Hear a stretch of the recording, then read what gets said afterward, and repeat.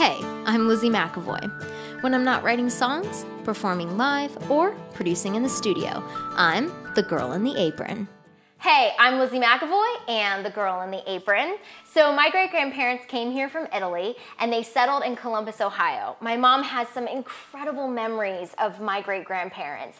One of her favorites to tell is when she was a little girl, she would come over to her grandma's house and laying out on the kitchen counter would be all of this fresh homemade pasta drying on newspaper. And I've been lucky enough to have my own similar memories with my grandparents of making fresh pasta. So I've had a lot of people ask me, is it really hard to make? And I say, absolutely not. You probably already have the ingredients in your kitchen right now. All you're gonna need is a pasta maker. So why should I go get a pasta maker? Well, warning folks, once you have fresh homemade pasta, you'll be addicted. So you might as well just go buy one right now. My favorite is my tried and true hand crank pasta maker right here. Ta-da! She's over 10 years old. We've been through a lot of pasta meals together, but I've put a link in my blog with all these great options that you can check out. And as always with the girl in the apron, it is so quick, it's so easy, and here's how you do it.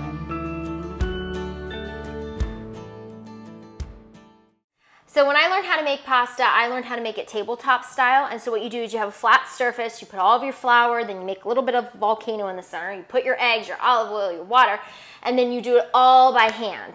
Well, since at the Girl in the Apron, we are all about quick and easy, we will be using this beautiful stand mixer. So right now I have 5 cups of unbleached all-purpose flour. I'm gonna turn the mixer on and I'm gonna just work it a little bit for like a minute maybe, and just kind of get all the clumps out of the flour. So while that is happening, I'm going to take my 7 beautiful eggs that I have here, cracked, ta-da, and I'm going to scramble them a little bit.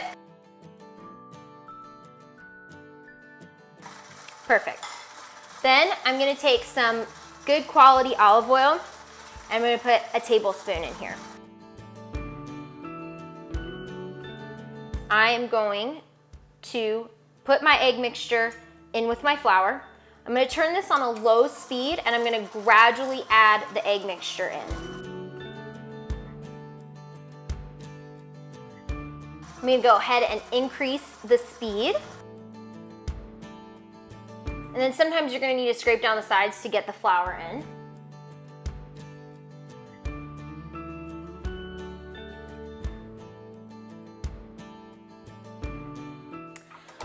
So depending on your flour that day, sometimes it might be a little dry, and that's okay. So you might have a little bit of this sort of mealy consistency in the bottom of your mixer. Don't have any fear about that. Just add a couple tablespoons of water until you get that nice dough consistency.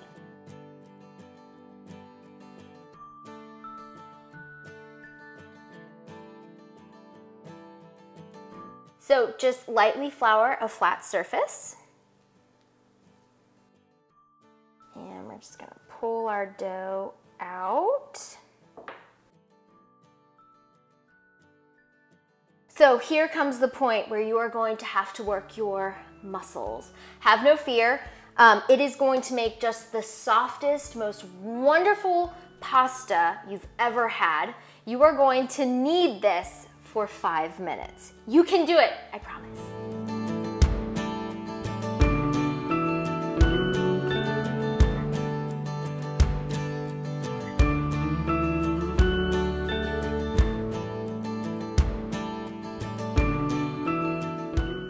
And there you have perfect pasta dough.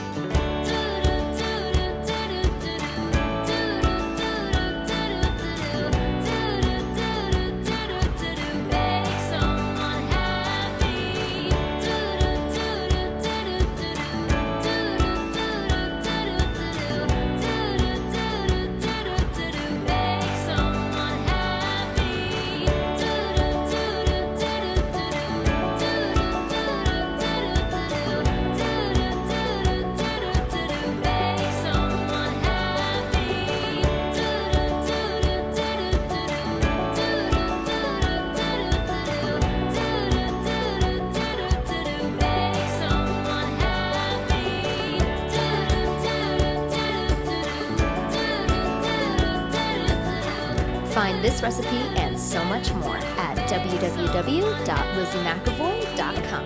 And let's get social.